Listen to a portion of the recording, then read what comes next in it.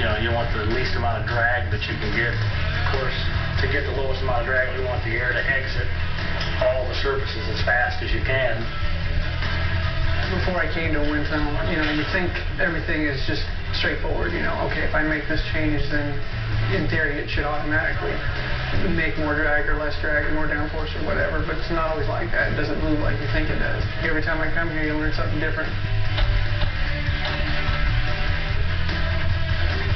So you took out 2/8 there, you took out a 1/4 inch?